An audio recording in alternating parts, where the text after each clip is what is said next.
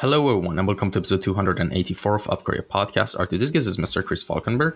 He's a concept designer at Bluepoint Studio from Colorado, United States. And of course, the links to his Instagram account and art session account are, down in the caption down below. You can, find them, find the rest of his stuff. And we're getting close to the 300 mark episode goal that we had for like 2024. So, it's just like, it's just around the corner, the episode 300, the end of season 3. So leave any suggestions or anything you have for the next season down below as always, and I'll read them all. And with that being said, how are we doing today? Good, man. Thanks for having me. Excited to chat with you.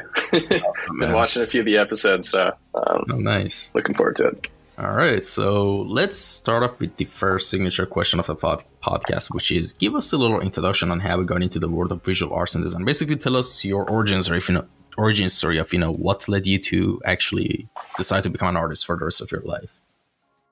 Yeah, so I actually took kind of a backwards route to get here. In university, I actually studied business, which complete 180 from art. So I was always an artist, just like a hobbyist. I like to draw since I was a kid, and I was really into comics.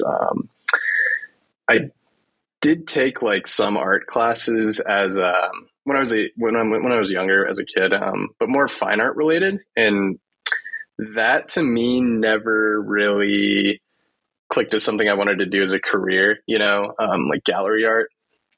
And so I think kind of when I discovered concept art, that was kind of like the natural path for me, just because I consumed a lot of entertainment, and I was really interested in movies and games, TV shows. So I think once I discovered, hey, there's an art related career that's not fine art, it's more entertainment related. I think that was when I kind of knew, this is something I want to do, and I kind of took the leap then. And so I don't have any like formal art education. I actually learned everything I know about art and design, and the classes I took were like a la carte classes from schools like Brainstorm, if you've heard of them.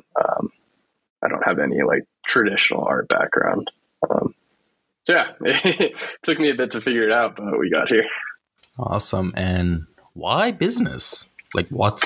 How did that, decision kind of went? You're not sure of, choosing art, because maybe you weren't sure it's going to be a real thing. Maybe it was just instilled in your head that, hey, I can, have this on the side and, take a safer route. Was it? Yeah, exactly that. So, I mean, it was just a safe choice. Business is something that can apply to, any industry. So it was something I didn't really know what I wanted to do for a career. And so that was kind of like a good, safe, all-encompassing bet that it'll apply to a lot of things, depending on what I want to do. And it applies to art too, because a lot of the work we do is, studio-based, but also freelance-based. And so a lot of business skills come into play when you're doing that kind of stuff. So just good skills to have overall. All right. And that's kind of interesting. There's another thing I want to ask. Were there any particular inspiration for you that, kind of made you interested to, get into entertainment art, production for, entertainment industry, like maybe any particular video games or franchises that's really, hit the spot for you? Yeah. I mean, Star Wars, I think is like the classic that everyone's going to say. But I like super into Star Wars. And then, I think the actual first introduction I had to like concept design specifically was through the FCD I think they're called design cinemas. They do like a free, they're like mini courses essentially on YouTube. I'm sure you're familiar with them, but that was kind of my first exposure to, oh, you can do this stuff professionally. And I guess before that, I hadn't really thought about, all the designs you see in movies and in games and in TV shows. Like there's someone that has to design those. So I guess I was kind of like ignorant of that until I started kind of watching those videos, and I was like, wow, this is, really interesting stuff. But in terms of like specific IPs or like games, I don't think there's anything that I was like one specific game that got me into it. It was just kind of like all encompassing, you know. I've always played games, I've always watched movies, and so that was kind of what led me down that path. And what were some of your favorite video games that really inspired you and you played the most, actually? Yeah, I'm gonna be really basic. So, The Witcher 3 is probably my favorite game of all time. The Final Fantasy games, this is like blasphemy. I didn't play the original Final Fantasy 7, but I played the remake, which was really good. That's become one of my favorites. All of the FromSoft games, I've always been really into like Souls games as well. If you made me pick, those are probably my tops. But and then in terms of movies, yeah, like I said, Star Wars. I think I have a more broad interest in movies.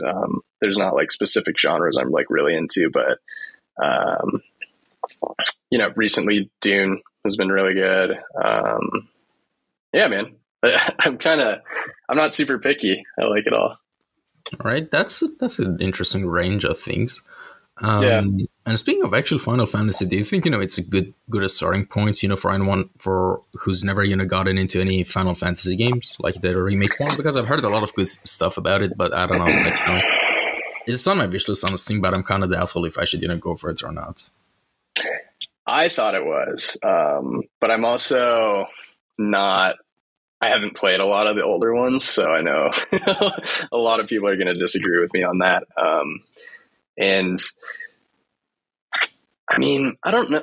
I haven't played them, so I can't really say, but I doubt they hold up super well just because they are so old. So I think it's probably a fairly good entry. And from what I've read, I mean, it's pretty faithful to the originals, just a modern version. So I would say yes, but someone's probably going to have words with me about that.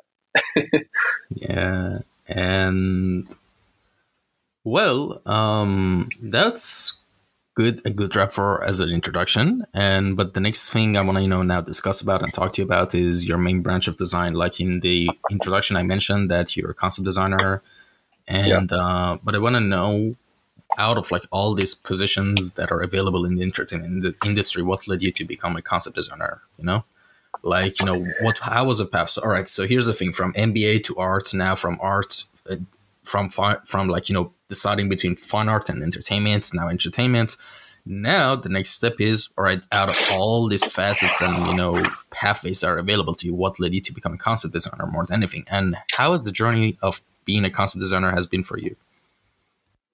Yeah, so I think why I went with concept specifically is that the most interesting part about it for me is like the actual generation and coming up with ideas on more of a macro scale in terms of like world building and, blue sky explorations. That stuff's really interesting and really fun to me. I do enjoy the technical side of things, but it's not what really gets me going, So like the other kind of clear path, at least within games, is like a 3D artist, a 3D environment artist, a 3D character artist. And I think, like that kind of work is incredible. You see it all the time. It's really impressive what people are able to do, but it's definitely more of a technical focus, right? And I think the people who really enjoy that type of work are people who just, love sculpting, love kind of the small technicalities of like making a really nice mesh and optimizing a mesh so it can like work in engine and really refining one specific thing. And I don't know that I have the I don't know if the right word is patience, but like just the attention span to spend, so much time on one, really, really refining one thing over months and months and months. One thing I love about concept is that you jump back and forth between so many different things, and it's always something new. And you're always coming up with new ideas. So, I'd never really even considered any of the other art positions within entertainment.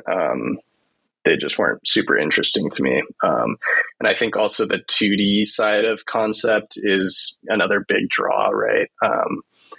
I use a lot of 3D, especially in professional work, but it's not usually the fun part for me.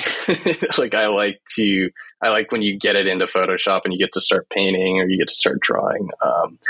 And that's something that's fairly unique to concept, right? It's not really something you're doing as a 3D artist at all. So, and then within concept specifically, the type of work I'm mainly doing is environment, world building, keyframe type stuff. But kind of one of my goals is to expand into more of like a generalist, someone who does a little bit of everything. So in my portfolio recently and in my personal work that I've been doing, I'm trying to do more character work, more creature work, more specific hard surface stuff, and just diversifying a little bit. Because like I said, there are so many things that concept gets to touch that I don't really want to like limit myself or like pigeonhole myself into, doing one thing and one thing only. All right. Yeah, I mean, I kind of noticed that in your portfolio is like a nice, versatility between the themes and genres of your works, like, from fantasy to like sci-fi to like, just bouncing, between different genres and, subjects, all the time, which is kind of interesting. I've had an episode, I think it was episode 268 with Daniel McGarry, and his portfolio in terms of genre is kind of like similar to you. And we specifically talked that episode about like, like the advantages of being a generalist over like, just laser focusing on like a certain genre. Like both of them have, depending on the context, have their own benefits and, there are pros and cons, but, throughout your experience, I know Daniel. He's a good guy, and we definitely have similar approaches to just art in general. And I think he's much more focused when it comes to his portfolio and like what he wants to do than I am. I'm kind of like all over the place, not really knowing what the hell I'm doing half the time. But there's definitely some similarities. I don't think there. It should be really weird. People can have multiple interests, right? Yeah. And I mean, that is something about me that I've never had a specific, especially when it comes to genre interest. There are a lot of people you see out there who, especially students who like want to target a specific studio or a specific IP they want to work on. And so they just do that work, over and over and over again. And it's a good strategy, but, like I said, I kind of don't have the attention span to just do one thing. So I've always been bouncing back and forth, especially with like genre and subject matter. Yeah, definitely. And speaking of, just works in general in portfolio, how does your design process usually go anytime you want to start working on a new piece or project? Basically, what does the structure of your pipeline look like, both for personal work and professional work, because I'm sure, these two could differ in a lot of different ways. Yeah. So in general, my design process usually starts with writing. I don't like just start sketching, drawing, painting, whatever, right out of the gate. Usually, I'm almost always starting with writing down either keywords or like just brief descriptions of what I'm seeing in my head when I'm like thinking of a design. And then based off what I come up with in terms of like keywords and like key motifs that I want to hit in the design, then I'll start reference gathering. And I'll try to find key references, specific references that really describe whatever word it is that I've chosen, whether it's like a functional description or just like a feeling. I try to find as few references as possible that kind of get the point across. And then from there, I start the actual, like art process of whether it be sketches or if I jump straight into 3D or, that kind of stuff kind of depends on the task. And that's probably where my personal and professional kind of process differs the most is a lot of times on my personal work, I'll just jump straight into it and I'll just, whether that be, or it's almost always a 3D base now. I'll just start going, no sketching, no nothing. Just because it's, it's personal work. It's meant to be fun. And I don't necessarily always want to spend too much time really thinking through a design after I've been doing that all day for work. It's a bit lazy, but a lot of the times that's where it's at. After a long day, you don't necessarily want to spend, your free time working, right? You just want to have fun. So I kind of jump into the fun part. And then for professional work, it's usually much more thought out. So I'll do my reference gathering and, jotting down and writing some of the keywords that I'm thinking of.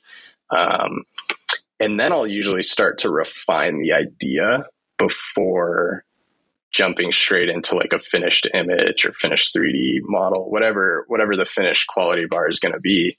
And that typically now for me involves a lot of back and forth with 3D. So I'll do like a very basic block in, just primitive shapes, and I'll just screenshot it straight out of a 3D program. And then I'll draw over that in Photoshop, and then I'll go back into 3D and I'll make some of those changes, and then I'll screenshot it again, and then I'll draw over that in Photoshop. So it's a much slower and more meticulous process for my professional work. Yeah. And my process is always evolving. So it changes, you learn new techniques here and there, especially now with how much information is available, especially free information. It's just, you're always picking up new stuff and always incorporating new processes and techniques into your pipeline. So, there was this add-on for, 3D, making 3D textures and, tileables and stuff, not tileables, but basically it's there's an add-on, I think it's called Espresso Exporter or something like that, if I'm not mistaken, that you can just quickly export a PNG to Adobe Substance Painter or Substance Designer, to do your work. And I was wondering, do you think, I think it can be done, and I don't think it's that important, but, whenever I ask this question about pipeline, I'm always thinking about, how can this pipeline become more efficient and faster? And now, in your case, I'm like, would it be kind of interesting if there was an add-on for Photoshop or Blender that could link together and just with press of a button or a shortcut, just whatever is on the viewport, point of view that quickly can be added as a PNG layer to your Photoshop? Do you think something like that could really help, or it doesn't matter? It's just an Alt tab and that's it. I mean, I'm sure it could help some people, but for me, stuff like that isn't really important because I'm never going to show this part of the work. It's meant to be really rough and really quick. And so just a screenshot and Alt tab, I mean, it's almost instant for me. And the quality itself doesn't really matter because nobody's ever going to see it. But I could see it being useful, just to have. I mean, that sounds nice. Click one button and then it appears. Yeah, I mean, I know what I said was really, really simple, but what about you? What do you think could really help you, benefit you in your workflow? What type of feature would really help you? That's a good question. I'm I'm kind of an add-on junkie, so I have an unbelievable amount of add-ons in Blender, and it's stuff that I never use. I download it, I use it once, and then I never touch it again, and it just clogs up my Blender. And all my coworkers, give me crap for it. But I don't know that this is kind of going to be maybe not the answer you're looking for, but for me personally, I don't know that an add-on or an addition to any software is necessarily going to make me more efficient. I think it might be trimming down, actually, is the solution for me. So deleting a lot of stuff and simplifying, I think actually would be what helps me the most.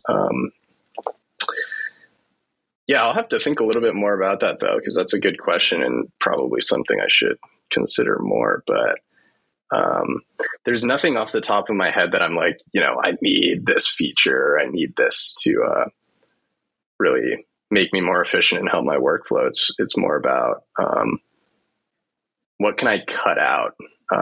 What fat can I trim from the process? Oh, yeah, definitely. And I don't know. I'm not like a 2D concept artist or anything like that, but I'm just still trying to think. What can really help when it comes to like connecting softwares together. Yeah. Like for there's I mean, the more connected software is in general, the better, in my opinion. And I'm someone who tries to keep as few different softwares in my process as possible, just because I personally don't like jumping between, 5 different programs to kind of achieve a finished image or visualization. But the softwares I do use, which right now are mainly Blender, Photoshop, and ZBrush, are very well connected. There's an add-on called GoB, which works with the ZBrush native GoZ exporter. So it's like a one-click export from ZBrush and to and from Blender. So you can like block something out in Blender, send it to ZBrush with one click, and then send it back with another. Super, super efficient. And then Photoshop, obviously, just Photoshop works with everything. Yeah, definitely. And now here's like another question that I want to ask as an extension to this subject. Now, do you work in an office studio, or do you work like from home with the studio you're I'm working? fully remote. Fully remote, right? But have you had the experience with being on site as well?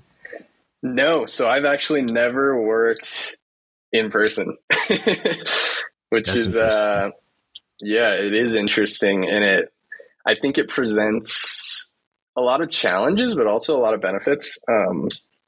As with anything, and for me, I like it. You do miss out on some of the like interpersonal aspects of like working with people in person, and you bump into someone when you're walking to get water, and then that leads to a chat, and then that kind of stuff. But that is something that like is definitely missed working remotely. But I think the benefits, at least for me personally, outweigh kind of the costs. It's you don't have to move, for one, which is a huge plus. And then for two,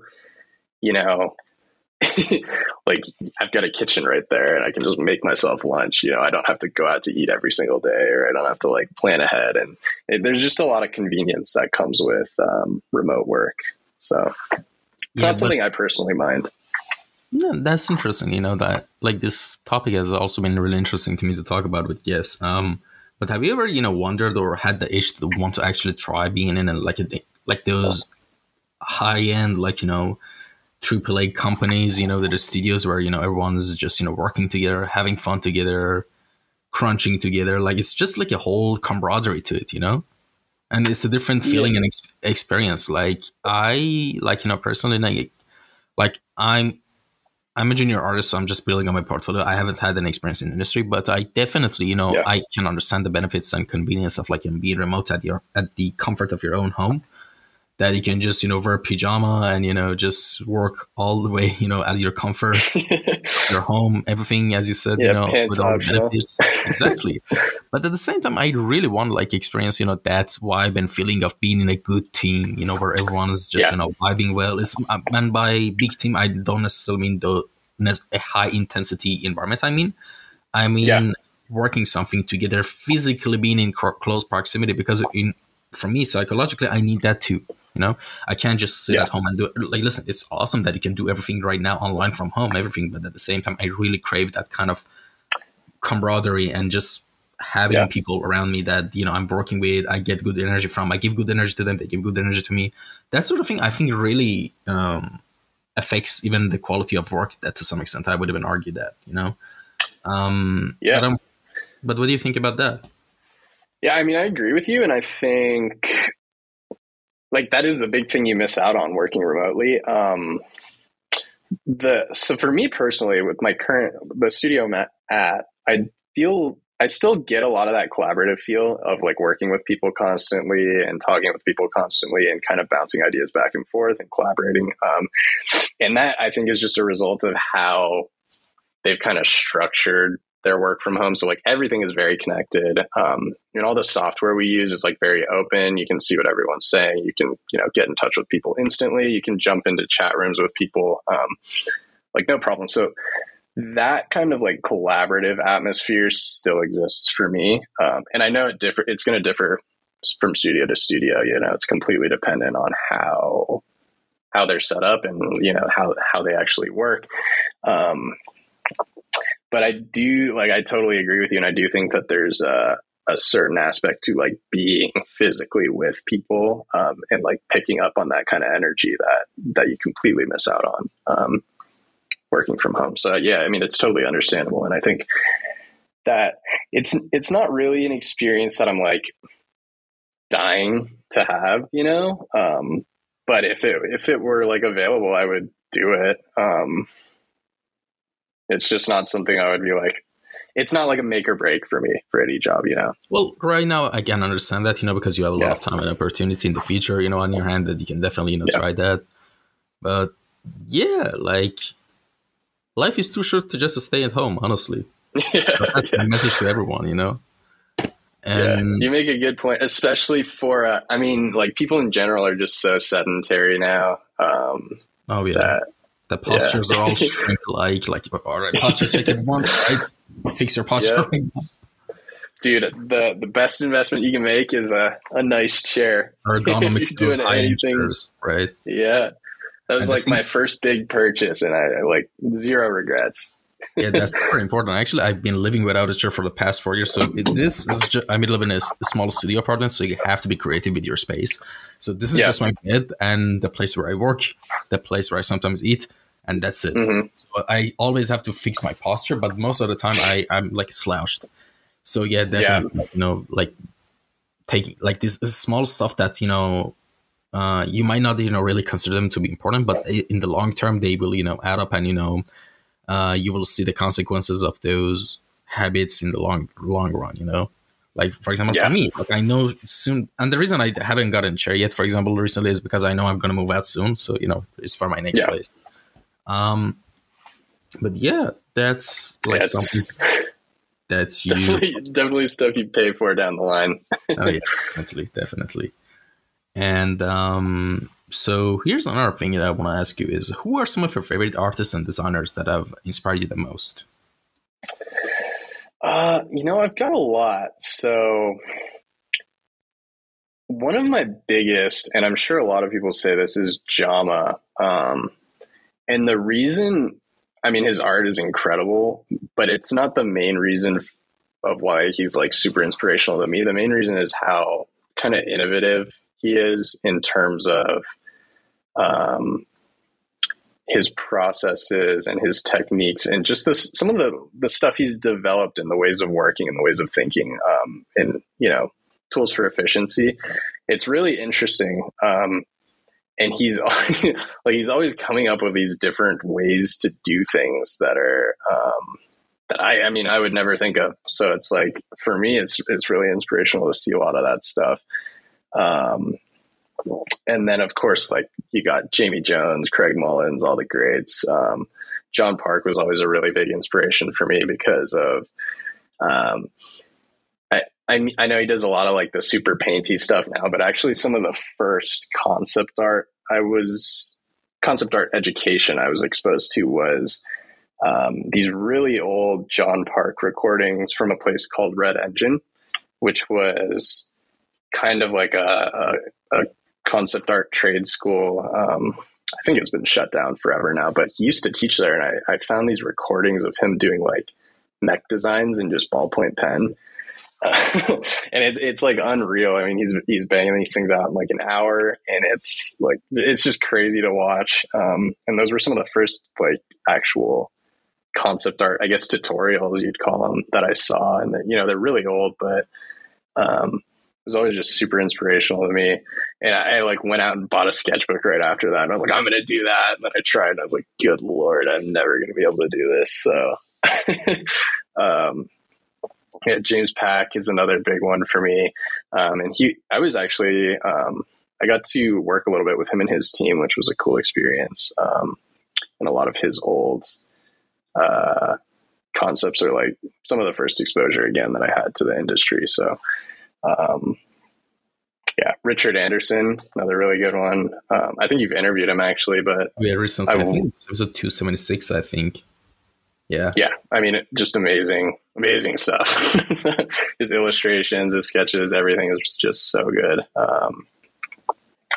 Yeah, man. I mean, there's really too many to list. It's pretty much everyone inspires me in some way or another. So, all right, fair enough. Yeah. And there's a couple of things I need to ask you right now. The first thing is, there's kind of like quick round questions. Don't worry. Do you know what comes up when you search on Google Chris Falkenberg? I do know this actually. So it's an FBI agent, right?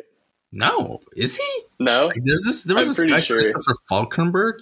It's a security expert and founder and president of, like, you know, inside security and risk management firm. Okay, yeah, that's who I'm thinking about. Former special agent, actually. You're right. Yeah. I don't actually.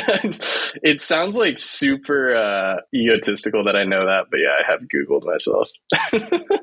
And like, I mean, we all do, you know, because we want to see what results, what links pop up, you know. Yeah. Sometimes I did Google myself, like, you know, a couple of years ago, and I found a blog post I was in, like, when I was 10, 11. Mm-hmm. And I was like, wow, it was like digging like ancient like history for me at the time, you know, when I saw that. Like things from 2007, 8. Yeah. And then, yeah, it's crazy, man. Like everything online is just archived. You go back and see some of the stuff you did when you were younger. It's like, yeah, there's also this website called Wayback Machine, I think, that, you know, it archives like literally everything on internet. Yeah. And yeah, it's crazy. Honestly. Yeah, there's definitely some embarrassing photos of me up there somewhere. We all have them. No, don't listen. Cringe is a constant of life, honestly. You know, yeah, we're all to some extent cringe, you know, but the ratio just changes, you know, as we move along and get more self-awareness over it. Yeah, so we can hide it better. But, yeah, yeah, man. And you know what I saw this video like I think a couple of months ago about like digital archaeology, and it was really interesting. I think it was a huge video essay, and it was going through like, you know, there was this group of people dedicated to finding like, you know, the texture files of like old Nintendo games. Mm-hmm. And they dug and they found this like, you know, texture CDs from Japan, which wasn't for sale. It was just internally for, you know, people, video game companies in Japan, that they had them, like, you know, all the textures, for example, in the 3D Mario 64, the first, I think, 3D Mario game was from that CD. A lot of like majority of the games from at that time was just from that CD. And, you know, wow. and I like it when people, you know, get, you know, nerdy about it and trying to pinpoint and do investigation work to find the source of like something like that. Yeah. And it reminded me of this because of the Wayback Machine thing we just mentioned. Like if you like a lot of the artists that, you know, I sometimes, you know, there are some, I don't have any names in my head right now, but there are a group of artists, you know, that they're a little bit, you know, compared to us, are old timers, like from like they were active in 90s, you know, early 2000s, and you can't, you know, find, you know, anything on them. They have no social media. So sometimes you actually have to dig to find a contact, you know, outlet for them. And one time one time I did, and I found someone's email, and I was really proud of myself because I dug and I found this blog post from like 2004. Yeah. And there was an email there, and I was like, the guy hid everything, but I found this here. It's just like finding a treasure in like a room or something in an RPG game. Yeah. And yeah.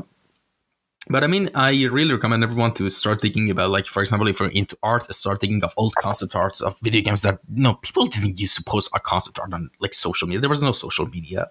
What would they do? How were like the quality of it? Like, if you're geeky about this stuff, you can find really cool, interesting stuff. I know it sounds I know it's just like 20 years ago or something, but it feels like ancient history, you know? Yeah. And yeah, I really recommend everyone, you know, to go check this stuff out. Yeah. And like that old stuff is really, that's like the gold mine of information, because there was such a high barrier of entry technically to do that concept art back then. You know, now we have like 3D and all these tools that definitely make the job easier. I mean, not that it's an easy job. They do make it easier. And so a lot of that really old stuff without any of the more advanced tools or kind of like tricks that we have now, you can really dissect them and figure out just how incredibly strong foundationally some of those like really old school concept artists are. It's cool to look at. Yeah, definitely. And what was I going to say? I had just something in my mind to mention about this stuff as well. Oh yeah, I remember there was this guy who his whole YouTube channel is about digging up, the first early versions of famous softwares. Like the guy tried to make like a Sonic head in the first version of Blender, and it was so weird seeing the first version of Blender. It was the 90s. Yeah. Dude, sorry for asking, but what year were you born? I was born in 98, so I'm 25, 97. 26. Pretty close. Okay. So here's the thing. Blender, I think, if I'm not mistaken, was, released in 1994. When was the first version of Blender got released? 1994, Jesus. Wow. January 2nd. Hit the nail on the head. Yeah, pretty much 1994. And it's so weird to think, we weren't even born when Blender was around, and we're just, using it all the time. Yeah. And I mean, Blender is really an incredible software. I mean, it's free, which is crazy for how much it can do and how powerful it is. And then just, all the benefits that come with it being open source. It's definitely like game changing. I mean, and you can see just based on how many people use it now versus some of the older 3D packages. I mean, it's completely dominating the space. So really, really cool software. And what are you working on right now that you can tell us about? What kind of project is it? I mean, of course, if any NDA stuff is involved, we can, of course, you don't have to answer this, but, let's say in terms of like, personal work, what are you doing right now? Yeah. So all my professional work, I can't talk about, unfortunately. I wish I could. Gonna be a bit of time, but personally, kind of like I had said earlier when we were chatting, is I'm doing a lot of like quicker projects right now, just playing around with like different subject matter than what I usually do. Like characters, creatures, and really trying to experiment and mess around with both my design process, but also my just like image creation process, and trying to figure out, this is something that's kind of like a constant thing for me, is I'm always trying to figure out things I can tweak, and where can I find different efficiencies, and like how can I make the process more fun, is a big thing for me, because I mean, ultimately the reason why I'm doing this professionally is because I enjoy it. It's like fun for me to do. And so if I ever get to a point, and I have done this occasionally, where it's like, I've adopted some new process, which is like really not fun for me, and then it starts to become work again. I try to get out of that as quickly as I can. And so personal work is kind of like where I make a lot of those discoveries just about like my own way of working, and like what I want to tweak and what I want to change and that kind of stuff. So in terms of like actual personal work, I'm not currently doing like some big overarching project. It's mainly smaller stuff and just kind of fiddling around with my process. But I have been planning on doing a larger scale personal project, just because I kind of like go through waves, and I think it's a good thing to just kind of like keep you interested. But I go through waves of doing like actual projects that I'm going to work on for like a month or two, and then just doing like daily sketches, and then going back to a project that's a little bit longer term. So I'm kind of thinking about right now what I want to do for a longer term project in the near future. And so I'm kind of like starting that process of what we had talked about at the start, of just thinking kind of like very broad, high level what I want to do, and starting to think about like, what words can I associate with whatever world or whatever designs I'm trying to do. And then from there, I'll start gathering more specific references and kind of building it out. But that's kind of like on the books for me in the near future. But currently it's a lot of the quicker stuff. and just a lot of experimentation. All right. And there's another thing I need to ask you as well. What is the story behind your profile picture? That's, the guy with the helmet and the spacesuit. What is that about? Who is that? Like, tell us the details. There is no like profound story to go with that. It's just, Satish Kumar, I'm sure you've heard of him. So I don't remember when I heard him say this, but he was talking about how, because he has like a little pixel guy as his avatar for everything. And he was talking about how everyone recognizes him because his profile is the same on everything and he never changes it. And I was like, I want to do that. So it was just like some random sketch. And I was like, I guess this is it. And then I really should change it. I just never got around to it. And so that became my little online avatar. But I have actually been meaning to do a new one, a little more up to date. Yeah, but the good thing about like having like an avatar like that is it kind of sets your identity and brand to an extent. Yeah. You know? Yeah, and kind of like I was saying, if you keep the same picture across every social media or whatever you're on, then it's like you're easily recognizable. Exactly what you were saying. But yeah, my spaceman brand kind of was born out of just a random doodle. It doesn't mean anything really. Yeah.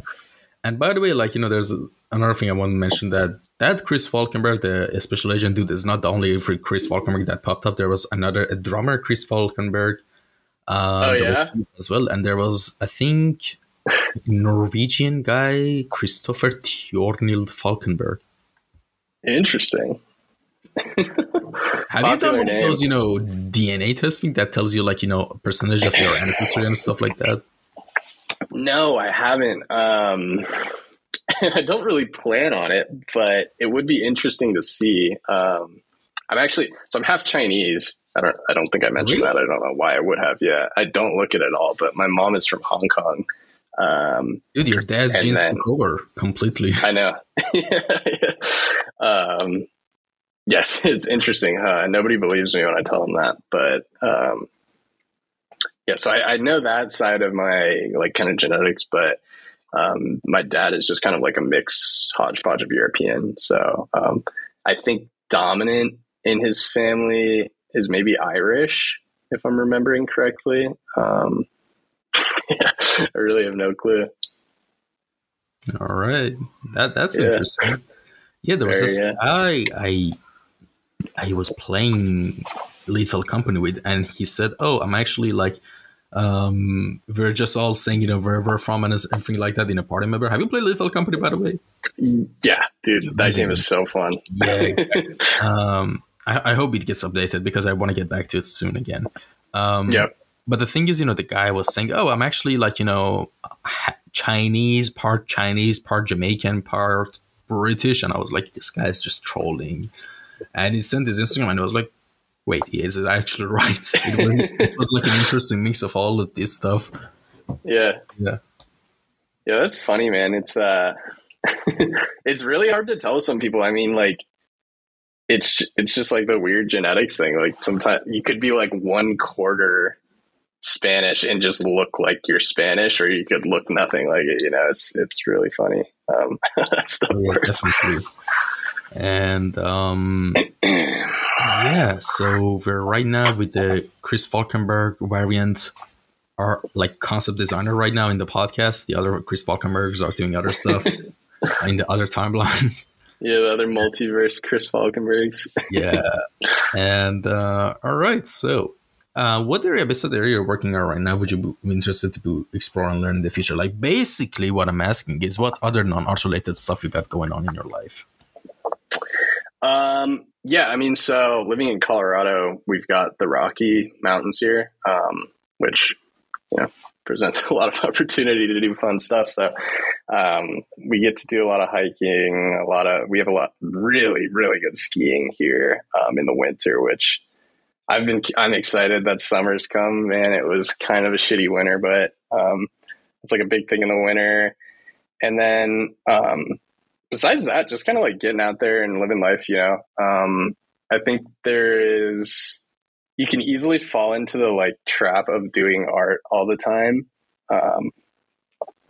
Which is kind of like we talked about earlier. You don't want to be like the hunched over shrimpy hermit, that doesn't do anything else and never leaves. So just like paying attention to other aspects of life, friends, family, and that kind of stuff is all really high on my priority list. I was getting into model making for a while.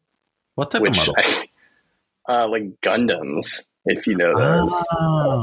That's sort of I was getting super into that for a while. That's kind of fallen off for me, but maybe I'll get back into that at some point. And then, yeah, man, besides that, playing some games, catching up on movies, been reading a lot of books this year. I'm trying to hit 30, which will be the most I've ever read. So don't know if we'll get there.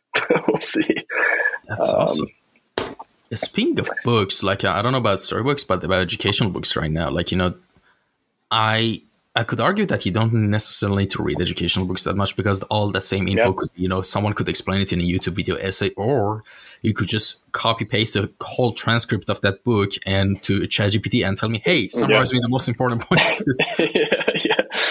Yeah. I mean, I definitely think it's not the most effective or efficient way of learning it anymore. Yeah. So yeah. And I mean, dude, like, especially like college textbooks, which I'll never have to buy again. But I mean, those things are so expensive, and there's so much information online for free now. It's crazy. So yeah, I completely agree with you. I feel like you don't need them really. And I don't read educational books. I read like a lot of fiction. But yeah, it's interesting. It's interesting for sure. Because I think it was actually in your podcast with, I think with Richard Anderson, where he was talking about like how he had to buy a book on like 3ds Max and like read through the freaking manual. And dude, I can't even imagine like that would be so tough. So painstaking, Like people used to do that. Like for example, if you wanted to become a if you wanted to become a basic like programmer and make your own website in PHP or I don't know, like stuff like that for the backend stuff, you had to actually buy books that come with these instructional CDs and the files of IDEs and everything, and you have to go through it step by step and test it. And it's crazy, man. It's And speaking of like education, that's like one of the cool things about our industry is you don't need like a formal education to get in, but that's also something that like we're kind of seeing in other industries as well. And I'm just bringing this up because you reminded me of it talking about like coding, but there's like a lot of software jobs now that you don't need a degree for. I mean, people just go to like an online boot camp and then jump straight into it. Because at the end of the day, can you be a useful person in the pipeline? That's it. Exactly. It's like, do you have the skills? The piece of paper doesn't matter as much anymore, it's a good thing for sure. So honestly, it's amazing. But the really weird thing is, for example, I'm an Iranian citizen right now. I have an Iranian passport. So if I want to apply for a work somewhere like in, let's say, Europe or North America, I have to, first get approved by the studio or company, which let's say they do. But here's the actual hurdle. I don't have a bachelor's, all right, at all. Mm-hmm. So they just see, oh, this guy doesn't have a bachelor's. Why? Well, I already got an approval from the company. Why not give me the visa? No. You need to have a bachelor's related to your, a job that you're applying. And that's why I actually applied for like a creative media game technologies bachelor in Netherlands. And hopefully in a couple of months I'll start. So yeah, stuff like this really sucks, for when you want to immigrate, because I think Richard actually told me the thing about Jama Jamav. I think he told me that he actually initially studied aerospace engineering, I think, and I was like, what the fuck? And basically he had a lot of problem getting his visa and stuff like that. Or there was another case. Oh, Marby Kwong, she was also on the podcast. She used to work in Blizzard, but now I think she recently tweeted she's in Monomi Park right now. Congratulations to her, by the way. But actually she told me this as well. She is a citizen of UK, right? I think she was born and raised there, I think she told me. And she had problem as a UK citizen to get into US for work visa. Imagine that. Yeah. And she didn't have a bachelor's, and she told me the best way in order to increase your chances is just be active as much as possible. Go give seminars, try to win awards in art station or anything, just get your name out there. So when they background search you, they'll see, oh, this guy's active. It's not just some random guy with a made up portfolio and we don't know if he's done it or not, and stuff like that. So that's the weird thing about just art. The companies will give you the job, but sometimes if you're in the case of immigration, it might be a little annoying. Not a lot actually. Yeah, that's when like formal education really comes into place with like the work visas. Exactly like you said. I think in some countries you literally can't get one if you don't have a degree, which is, it makes everything a lot tougher. Japan is like that. Germany is like that. US is like that. Like you have the bachelor's related to the job you're applying to. It gets weirder. Like, for example, you studied business. Imagine you're a UK citizen and you studied business, but now we got the job. You're just screwed. And you want to relocate. We're like, what the hell? He's a bachelor in business. What does it have to do with his job? This smells fishy. Denied. Yeah. Exactly. And it's really tough because even getting a company to sponsor you in the first place is like hard enough. And then, that's just like another whole hurdle you have to deal with. So definitely really, really tricky definitely. Sometimes. But please correct me if I'm wrong, but I think, if someone who wants to get into the industry, and of course, right now, and it might sound weird because right now everything is so tumultuous and, chaotic, but I think that with a little bit of like planning and strategizing, you can definitely shine out, from the rest of your peers in competition. I think, because I'm seeing like people on Discord servers and stuff like that. Even myself, like I don't see that many people being super hardcore about their portfolio and everything. Like a lot of people were putting in effort and energy, don't get me wrong, but I don't see, there's only very limited amount of people who are like super nerdy and weird and obsessive about their portfolio and workflows. And those are the ones who usually get the job first, And I mean, it depends on and everything, but I'm saying that with just a little bit of hard work, you can definitely get it done.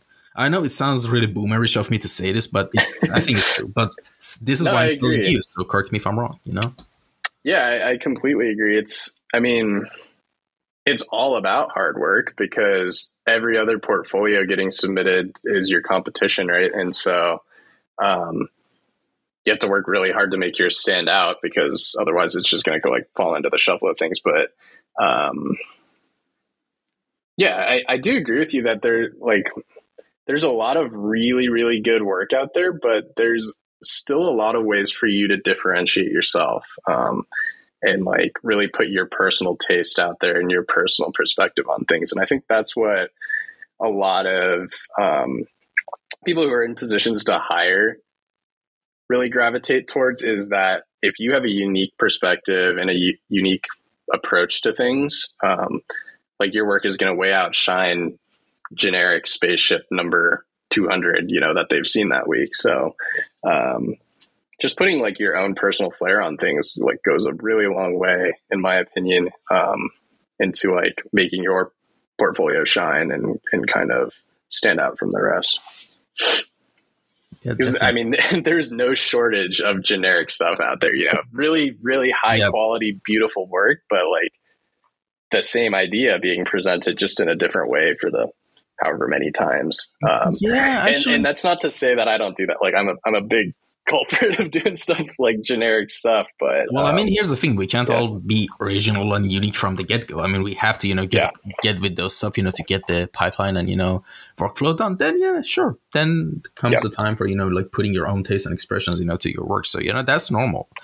But it's kind of like, I think someone said, we talked about that, how like for example, in a recent podcast, a group discussion podcast, we were talking about the storytelling.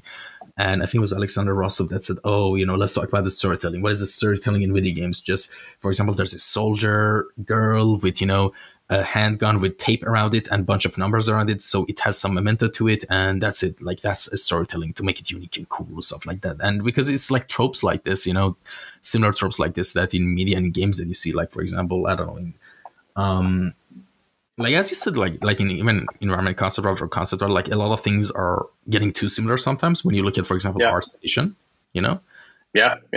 And at the same time, you know, it's just because there's so many people wanting to practice and put their portfolio for the same positions and everything like that. So it's a natural tendency for things to start looking similar. But at the same time, that's when, for example, someone who does something really like, you know, out of the box and freaky and weird, but at the same time interesting, is going to really stand out, you know what I mean? Yeah, exactly. And there's nothing wrong with like doing more generic stuff or just practicing your skills. I mean, it's but exactly like you said, like the more of yourself you put into the work and the more you really make it yours, the more it kind of stands out from all the noise out there. Yeah. And I think there's like a certain level of like technical finish that you obviously have to hit to like get into the industry and start working professionally. But after that, like after you reach the quality that's required, it becomes all about like just the ideas and like your take on things, because like nobody's expecting you to come up with something 100% original, but everyone has a different perspective and a different way of thinking about like ideas that have been, you know, presented since the dawn of time. I mean, all movies they follow along the same things, you know, like same kind of story tropes, like you were saying, and same themes, and they play with the same ideas, but the really good ones have a unique and kind of fresh way of interpreting that and kind of presenting that. Yeah, definitely. And there's another like topic I want to ask you about and talk to you about, which is like, for example, we talked about personal work, right? Have you already like started a project for yourself and started like working on you finished the reference board and the ideation phase and all that stuff, and you progress it a little bit, do some sketches, but maybe something happens and you don't work for it for a while, and you come back like a month or 2 months later, but then when you open the files and everything, you don't feel the same passion as you had. Like, how do you deal with this thing? Like, I don't know, it's a creative block or something, or maybe it's just a lot of reasons. But have you ever experienced this kind of something similar to this? And how do you deal with this? Like, for example, not having the same passion as you had for your projects, or you realize, oh, why did I think of it? You know? Yeah. So yeah, I mean, I have experienced that. I think everyone has, and I think it can have to do with creative block, but it's also like, you know, you come back to something after a while and maybe your taste has literally changed in that time, or maybe it just doesn't interest you anymore. Like if I look at a lot of work in my portfolio now and I go back, it's like a lot of the stuff is kind of, I don't like it. But in like the situation you're talking about where like, say you take a break from something and then you come back to it and you're not feeling it anymore. In that situation, I never force myself to finish it. And that's kind of how I handle that, because it's two things. Like you only have so much time, right, to work on personal work. So you might as well be doing something that you enjoy and that you're going to like hopefully be proud of and want to share. But also it kind of goes back to what I was talking about I'm constantly trying to make sure I'm enjoying what I'm doing, because as soon as like art becomes a job for me and it's not fun anymore, that like kills the whole thing. Right. So especially for something like personal work where I have no obligation to like finish it if I don't want to, like, why would I force myself to, one, not have fun, and two, work on something that doesn't interest me anymore when like there's nothing, no penalty to just scrapping it and starting something new, you know? So I think that's usually how I deal with that specific issue. And it's like, I think I would say just like, don't be afraid to just completely trash a project, because there's no wasted time when it comes to like, oh, I already spent 10 hours on this, I have to finish it, or I wasted all that time. Because like in those 10 hours, you still learned something. You still improved your process or learned something about your taste or like how you like to design. And so as long as you go into it with that kind of mindset and still take something away from it, it's not like you're throwing time away.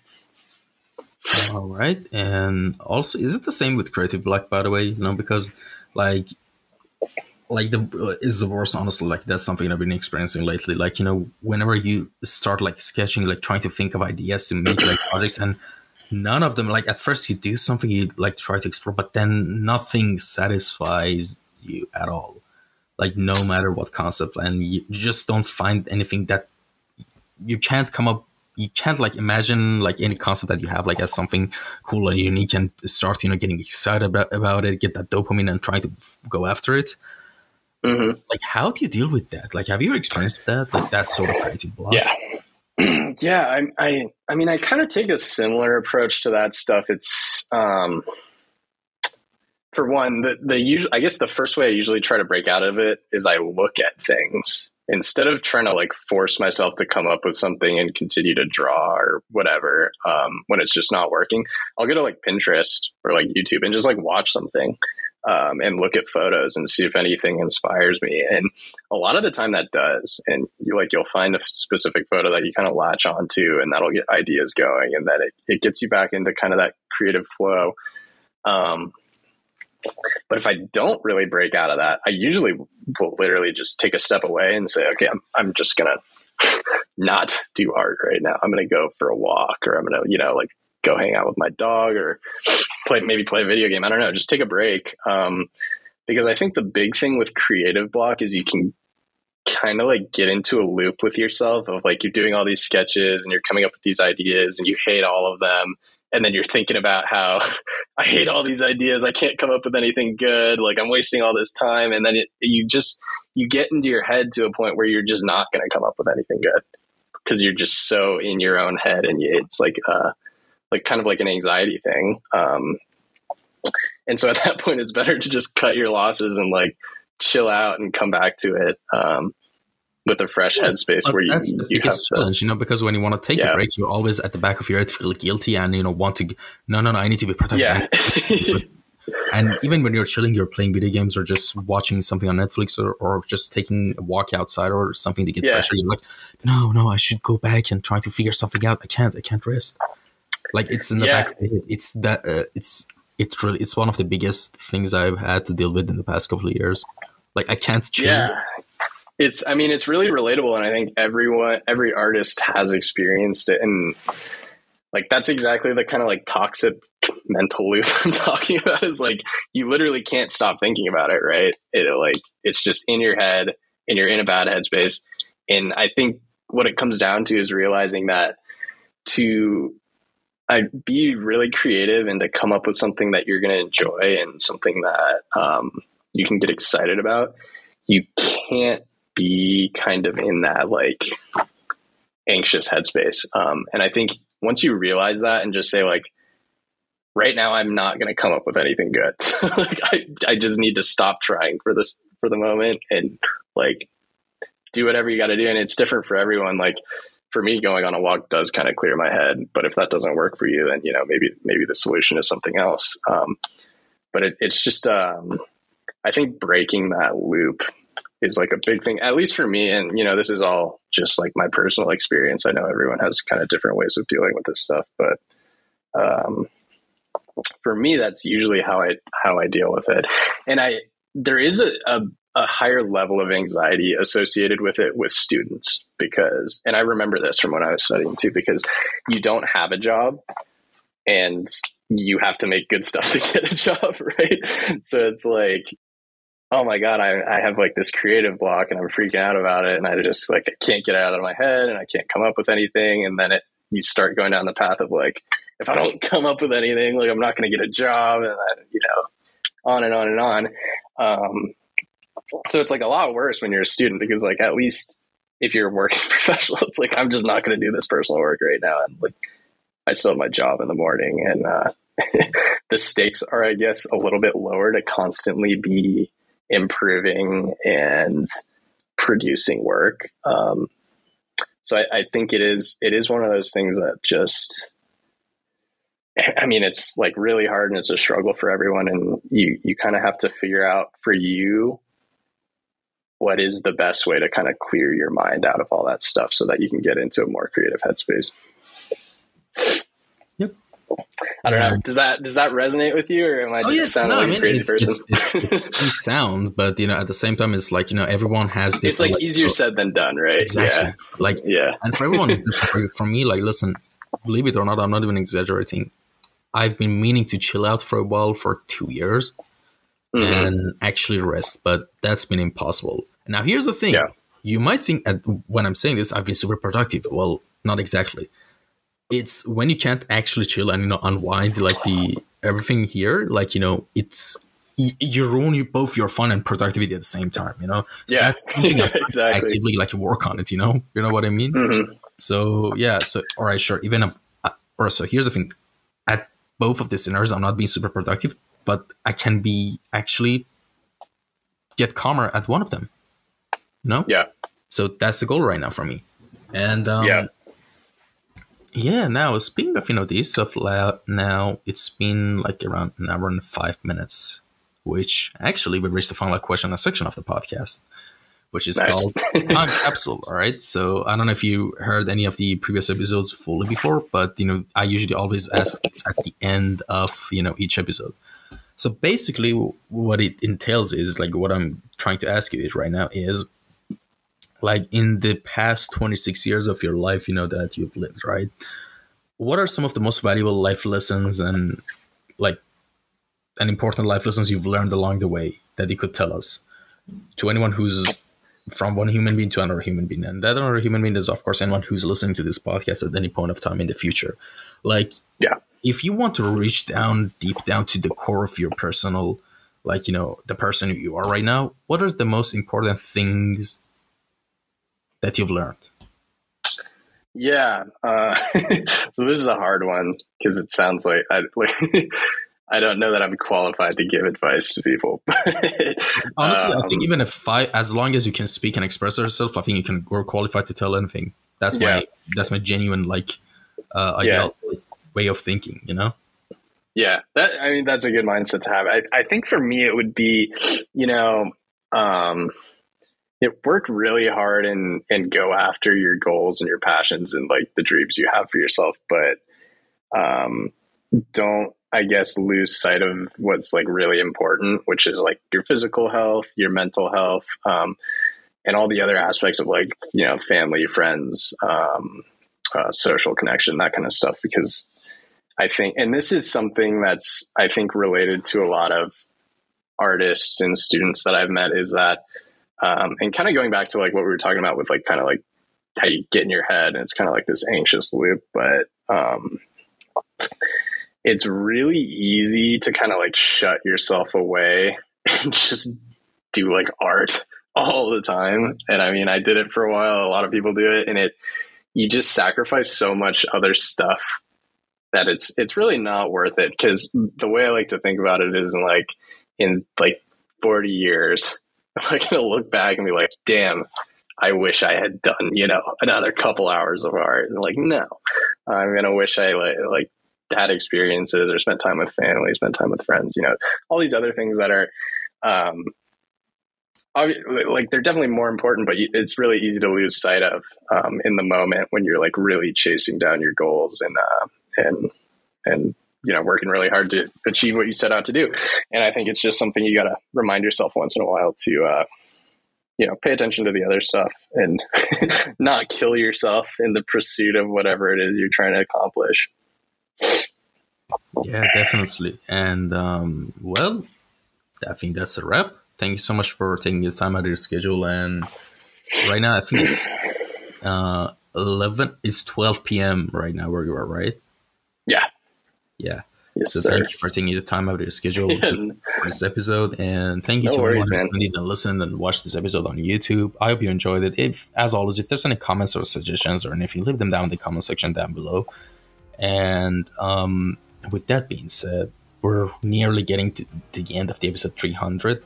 So that's going to be really exciting. And the past couple of and by past couple, I mean actually the past 20 episodes that I've been recording in the past month or two, I've been keep discussing about the next color palette of the next season of the podcast. So I don't know, I'm either going to go with red or orange. So these two are the big contenders. So yeah, first season was green. The second season was blue. The third season right now is yellow. now. I don't know. Maybe it's probably red, to be honest, for the next color palette. But yeah, with that being said, take care, everyone. Stay safe. Till next episode. Bye bye. Thanks for having me, man.